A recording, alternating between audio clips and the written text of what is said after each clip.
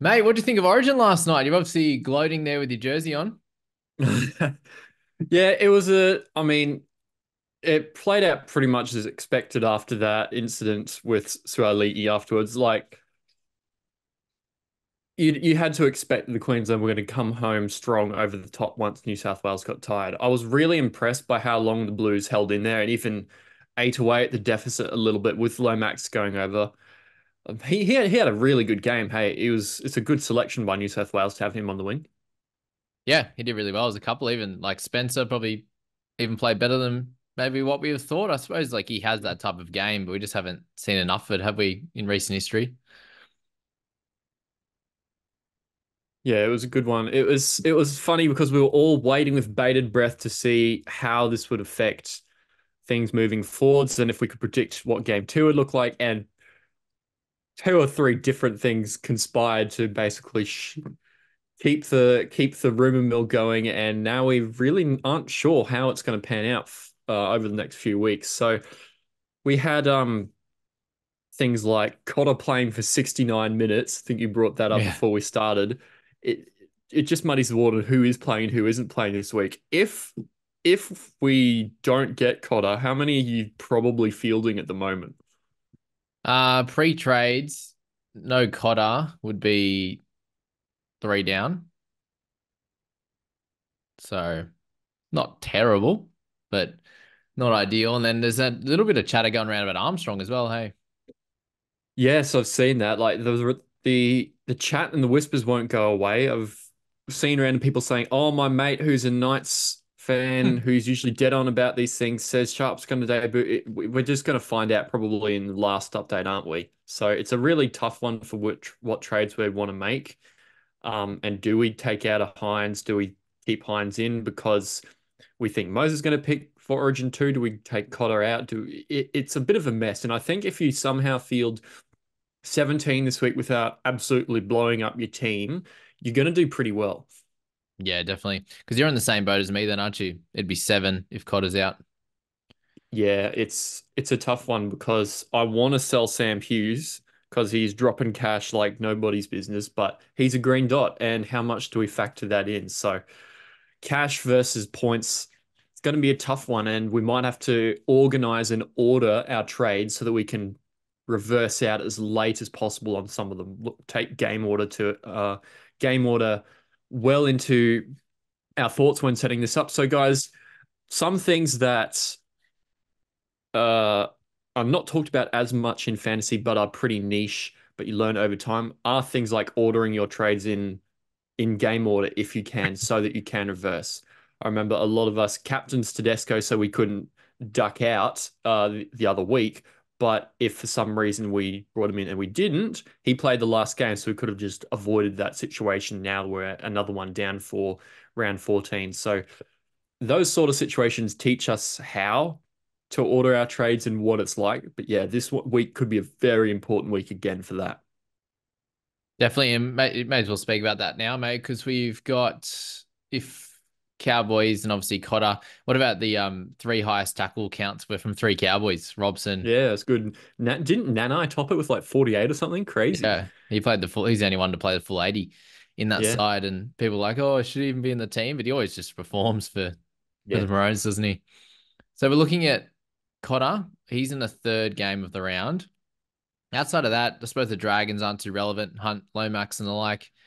Titan side, yeah, no relevance there. Same with the Bunnies, and then it's that first one with the Cotter situation, really. And from there, like later on in the week, you'd expect guys like Isaiah Yo and To'o and these types of guys to back up for sure. Luai, you'd imagine good chance of coming back as well. And then it's Armstrong in that third to last game. So how would you look to play this in your sort of spreadsheet in terms of, oh, okay, I might have to make an extra trade if a Cotter or an Armstrong is out? How would you play this?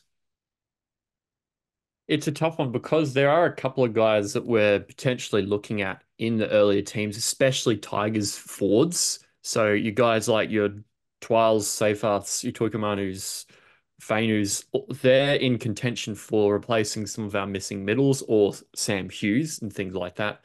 So I think there's not really a full way out of all of it, But if we can lock in a trade to get our Tiger from one guy that we know for sure that we want to get rid of, like potentially, I don't know, an Ethan Strange on the buy, I think that's the order you should be looking to get that Tigers player into your team with. Something that you aren't going to regret missing out on later if they play, or having that uncertainty until the time of that game.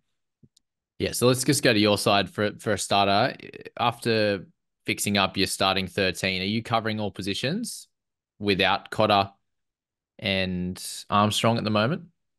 I think I need a mid if I'm selling Hughes. I need an edge for sure. I only have those two edges at the moment, so it makes somebody like Fafita very tempting. But do they change the winning formula? Do they just bring him in? Was Billy just trying to light a fire under him and then they bring him back in? That's the probably the main decision I've got to make this week. So I'm looking for an edge, potentially a middle, and probably bringing in Hands because Hands just looks the goods if he's going to be basement price and playing big minutes at hooker. So that's where my situation is sitting at currently. And possibly that third trade or that fourth trade, probably more like the third trade, might be somebody like a Cotter to one of these other guys, as long as as long as I've got news on somebody like Armstrong by then. It's a really hard one to juggle this week because the game order's a bit messed up from where we'd like it to be, but we've got to make do with as much as we can. So you're still looking at moving on Hughes, even with all the like you're looking to play with Uh, 16 or something? I want to just because I want to just because he's gonna lose a lot of money, but it is points. So I think didn't Gould say, oh, they was just giving him a rest this week because for that 15-minute one stint one because he's young and he's had a couple of games in a row. So there could be he comes out and gets a 30 or a 35, and that'd be really good. I'm Still probably lose money. going to have Yeah. to trade out somebody instead of him. For sure. You'll still lose money, but it won't be, yeah, horrendous if he gets up to normal minutes. Like it's Yeah. 54. So if you got a 30, you'd still lose sort of 20 or 30K. Yeah. But I suppose in that scenario, it's like maybe you can take those points. And if you're getting Brennan Hands, you're getting the cash back from that.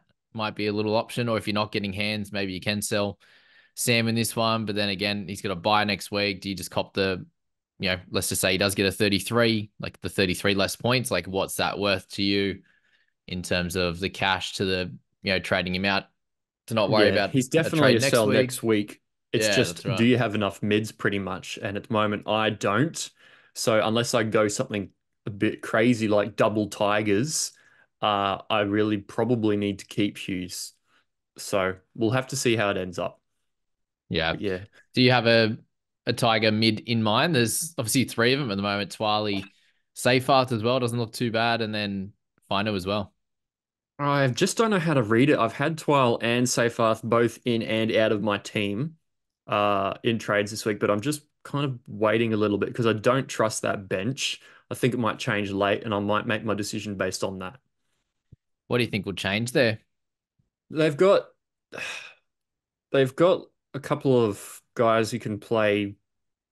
I don't know what Naden bench is going to do. Like, where What's does going he on with play? Does he Asu? just come on?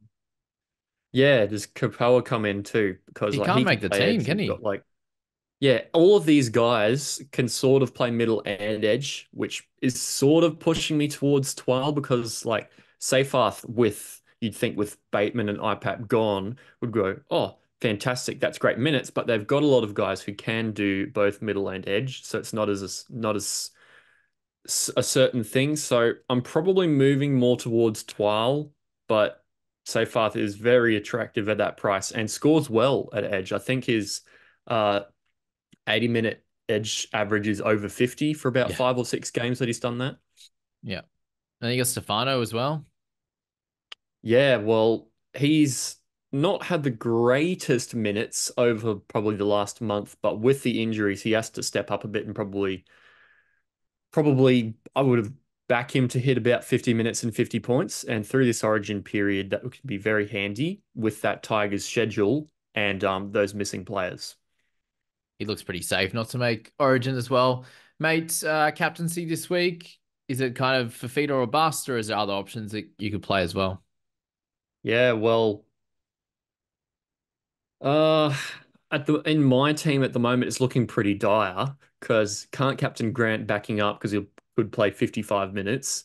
Uh, can't captain anybody like Weeks or anything. So it might be a good one to just gamble on for feet and bringing in for those captaincy points because we saw what he did last year. Some 120 came back from Origin. He scored like 15 in 40 minutes. And the other one, when we were rubbing our hands greedily thinking he's going to be so cheap, he scored 90 on us. So I Mm. think he will go very well. He's got a point to prove. He just looks the best one this week. Is he the edge you're going for? Likely. Ugh, as I discuss it more and more, it just seems like he's just fits well with my team. And I've got enough trades compared to a couple of others that I'm happy to maybe lose one there because he'll be in my final team anyway. Yeah. Congrats on your 722, mate, as well. Just snuck ahead of me, and obviously you made plenty of ranks. How many did you end up making this week? I made about 8,000, which was Yeah. great. It was more than I expected, actually. I think there were a lot of people up the top who were either head to head or didn't plan for it as much.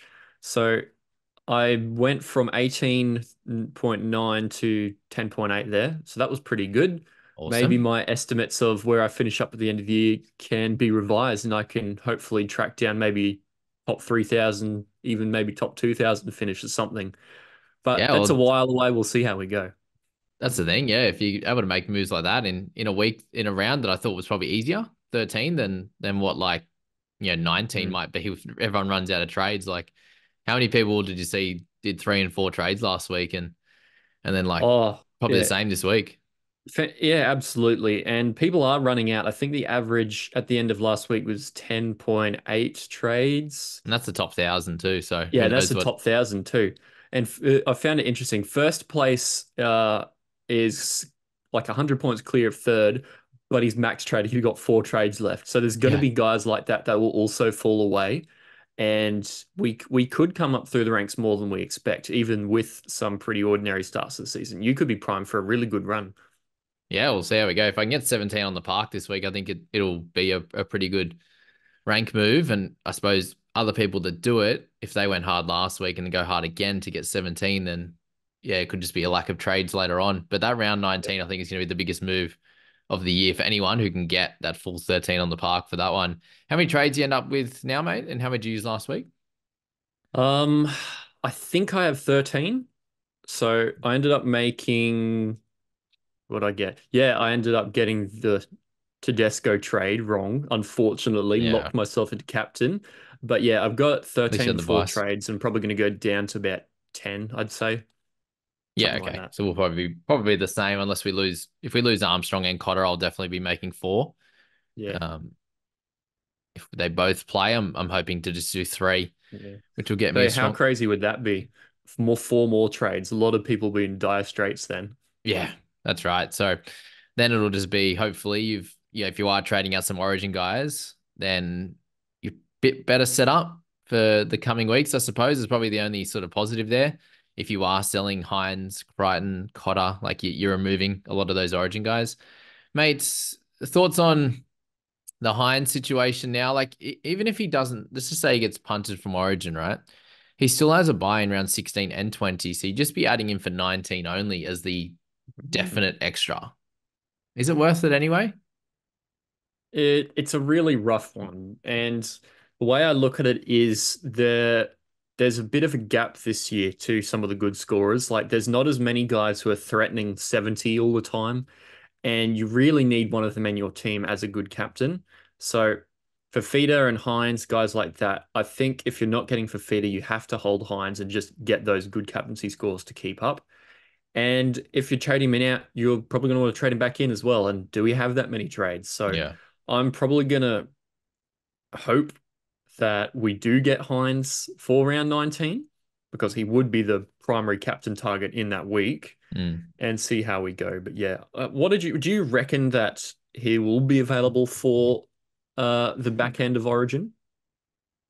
Yeah, I think it's probably 50-50 at the moment if he keeps his spot. But obviously injuries and stuff come into that as well. Like, Moses could get injured again, or there's really no one else that I think they'd pick in his spot. And he's just, I feel sorry for him. He's just been, yes, like he hasn't played tremendously well in the chances that he's got, but he's been shafted having to defend out at center and wing and all this stuff in his time out there against like it's such a gun Maroons team. But Yeah. yeah, I think what he needs in that Origin arena is a bit of time to gel with some of the guys with his style, and there's the time isn't being given to him properly because he's all something has always happened. So it might end up that he disappears for another year and he gets called back up again, but we'll have to see how it plays out. I think my opinion is that they really looked like they needed a kicker last night. And although much it was improved in the second half, it'll be very interesting to see how it plays out for that second team because Moses, I reckon, is a pretty big threat. yeah, definitely. It did look like at times as well they were a little bit muddled in that middle section, and one guy had gone run, and then he just like palm off someone, spin around, and be like, "Oh, where do I go?" Or like, yeah, there just wasn't any real Yeah. flow to it. Whereas you could see Queensland just forward, going forward, going forward. Like in Yeah. that scenario, they were like, rather than just okay, let's just make a hit up, get down quick, play the ball and go. It was kind of like, oh, I'm trying to make something out of nothing, which can happen when you're down to it, isn't it? Like it's just you see too much of it. It's just Yep. very repetitive. New South Wales year on year, how it looks, to be honest, it's not good enough. But yeah. What do you think on Crichton then? He obviously looks very set in Origin, but if you're having to sell one of Hines or Crichton, which one would you go? Yeah, I'd probably go Crichton. Like he's finally at a price where he's just about leveled out. He's an absolute gun, but he just looks set in that team. And the Roosters have only uh just having their first buy now, so he will miss a little bit more. It's not going to hurt you as much to sell him, I'd say. Yeah. What about he? And he only ended up at about 38 last night. He had like 9 missed tackles in fantasy, Yeah. if you're having a look at that. And then Hines ended Yeah. up 68 or 69 or something. So Yeah, Ghost Point King even in Origin. there must have been some turnover tackle. I think I counted up like 50 odd, 59 maybe, and he got 69. So there must have been some try saver or turnover tackles or something that they would Yeah. have given him. But yeah, very interesting, that's for sure. And guys, just remember as well, at this time, we don't get a lot of information. You look at the late mail tab, which is now up on NRL.com, and it says that we will find something out this afternoon about the Dragons boys for backing up. And then guys that are playing on Saturday, like the Cowboys and the like, we'll get information on them tomorrow, they said. So you do have to be fluid with your trades. And I think what you said around getting rid of, if you are going to get rid of your buy players, whether it's a Crichton or a Strange, something like that, do them first and then have a little plan as if Cotter doesn't play.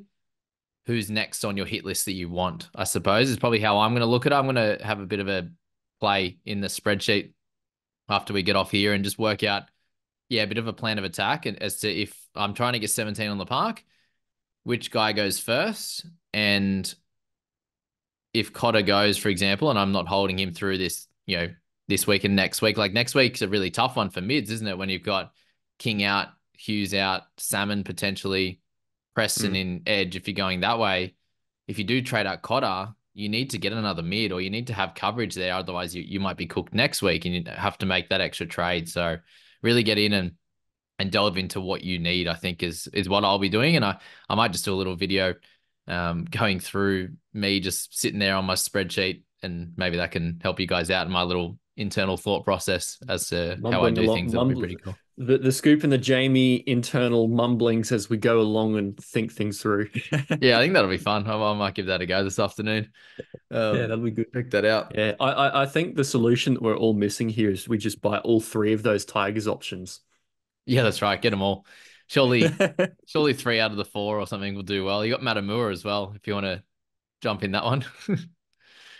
He's an interesting one as well, isn't he? He's the other cheap guy of the week. Like as you said, Yeah, Brendan Hands just looks like a bit of a slam dunk. But what do you like? yeah. So in my situation, I round 16, I'm needing a hooker, and he just adds another hooker to my list when I've already got that'll make it 3. It's tough. Yeah, it's a tough one. I just think it's purely money and And points at this points. stage. Yeah. We have had guys get injured and use a lot of trades, so we're down on what we usually get per trade, and we need to maximize some of that. So if we can get a 250K uh buy out of him, I think that's valuable enough to still use one. Who would you probably be targeting for 16 then? Would you be going for like a JMK or an even an Appy or somebody like that? Yeah, it could be Reed after the bye as well. Yeah, it's not a bad shout. Um, but yeah, Reed or JMK looks good as well, but Reed obviously scores better. Um, there's Damien Cook as well, misses 17 though. But I Mm, think I'm just gonna wait until that, and at worst, I'll play the one short and just save a trade. Um, if like mm. Brayley's still going well, yeah, turn to him because like if you buy, actually no, Reed helps for that actually because he misses 19 and Brayley plays 19, so it would work out fine. But Yeah, then I would have three hookers in coming into the back end of the season, and like if Brayley's a 48 or 50 average guy, like he's in my best 17. yeah. So it's like how many hookers do you want, I suppose? Yeah, I guess we just got to monitor the minutes going forward because Brayley's had games where he's been playing 80 and then the last couple he's played 72, 69, and that's just cuts his ceiling average down a little bit, maybe puts him down to a high 40s guy rather than the low 50s guy. So Mm. definitely one to watch, and I guess we make a decision in 16 on that. I think that's how I'm going to go with that one. And maybe for me, it's just looking at at hands as just a half. Maybe is it like how I'm going to look at the Yeah, spreadsheet on it? And for me, I think if I have to make four trades, he's definitely coming in. It's just yeah, what I do with that because I think I definitely need a wing fullback myself this week, one minimum. And if Armstrong's out, I might need two. So it could just be forced to make that decision between Garrick and Latrell and just get both. yeah, Yeah. buy them all. Are you interested in Latrell? Oh, I think Trell does well in Origin and will do well in Origin if picked. I just think that the others have stuck their hand up more, and whether they go with known pedigree versus form, I just don't know. Some people are insistent that Best and Burton are ahead, and some people are like, nah, Mm. Trell comes in. So I don't Yeah, think exactly. anybody knows. It's like for feeder. Pick it, and go for it or don't. Yeah. A lot of my thoughts, if you're back in it like situations, yeah, I'm still back. You're back further, obviously, but we're both not in the top bunch. So it's like, well, I don't own Garrick, right? Where Hmm. you don't either. Sweet. No. So you went Kohler. Cool. He's 70% owned, right? Latrell's not. So I'm like, if I want to try and make up Yeah. some ranks, maybe Latrell's the play, even though it's probably a little bit riskier. He's likely to score better. Garrick has Panthers this week, but there's the risk of Yeah, there you Origin. go. So it's like, do Here's the you make narrative. that like take that risk, knowing it could backfire eventually, and you might have to use an extra trade, but it could catapult you much further. But then again, Garrick, Yeah. like he's going to be fairly consistent anyway. So like, how much better could it be? I don't know. Yeah. It's tough. Manly play the next two buys, which is, well, 16 and 19, which is interesting. But yeah, Same as Latrell Latrell. can be very important. Yeah. Yeah, they got the same schedule. It's just Hmm. he's got the center tag as well. So again, it's something I'll do my little internal monologue this afternoon. That'll be fun to do Keen for to watch that. sure. That'll be fun. Yeah, there you go. Anything else to focus on, mate? You're moving up the private group leaderboard. Yep, leaderboard. You're up to Oh, 132 now. Much better. yeah, finally making a bit of progress. Yeah. I think, yeah, the main focus for this week will just be wait as late as you can, wait for the news, and order your trades is going to be 80% of your decisions, and then just pick somebody. If you're uncertain, there's plenty of uncertain guys. There's Fafita, there's Latrell, there's the Tigers guys. You just have to pick one and decide how that works for your team and if you've got enough money to do that. Well, that's all early, isn't it? Those Mm. couple, the Tigers, the Titans, and the Rabbitohs, which we're looking to target potentially like an AFB or something like that with the Wars. Nothing for Broncos or Sharks. No. Storm and Knights, just the Armstrong situation. If you're grabbing an Eli Katoa, a Jerome Hughes, even obviously you grabbed him in round 12. He looks like a really good guy to grab this week as well. Because that's something to note as well, team. If you're sitting there and you're looking to sell Hines, you probably need another half. Like I don't know if you can Yeah.